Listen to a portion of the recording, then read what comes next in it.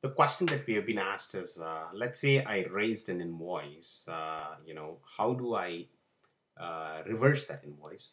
And in this tutorial, we'll show you how to reverse an invoice partially and fully. Now, for doing that, I'm going to do a couple of things. I have a few dockets here, totaling up to 559.35. I'm also going to put one disbursements here. Let's say that was like an application fee, right, for say $70. And I'm going to put that in as well.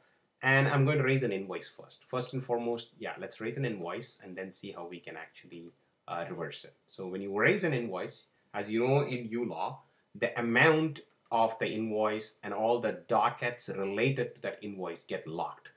What I mean by that is, now if you go back to the matter event and if you actually click on it, you can change everything, but you can't change the amount because it says it's locked. Similarly, in the disbursement as well, if you try and edit it, it does not allow you to actually change the amount. Now, how do you reverse this bill?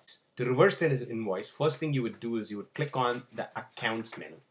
Once you click on the accounts menu, you become an administrator by clicking on action button. Go to administrator and enable yourself as an administrator. And once you click on enable admin, you're now administrator. You go back to the matter, click on the action button. You'll see at the bottom a clickable item called reverse invoice. So you can click on that. It will show you the invoice that you can actually reverse, and you say, I want to reverse that.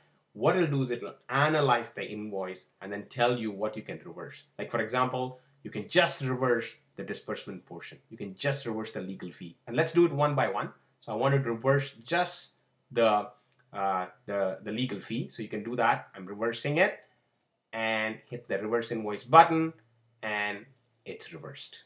Now I can again go ahead and now reverse the disbursement, or you can just leave it like that. Or if you come back later and if you actually now try to reverse, it'll now tell you that the legal fee was already reversed. It's only the disbursement that you have left to reverse. And now you can click that one and reverse that as well. So you can do all these things only in admin menu.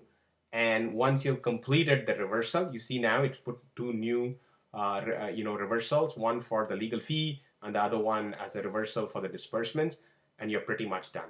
So again, if I go back to the action button, click on reverse invoice and now try to reverse, it'll tell me that both items part of 2252 are now reversed.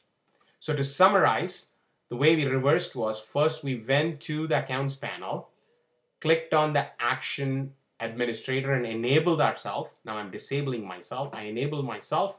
I came back and then clicked on the action button and I clicked on the reverse invoice. Now that I've disabled, if you actually click here, it'll say admin mode not enabled.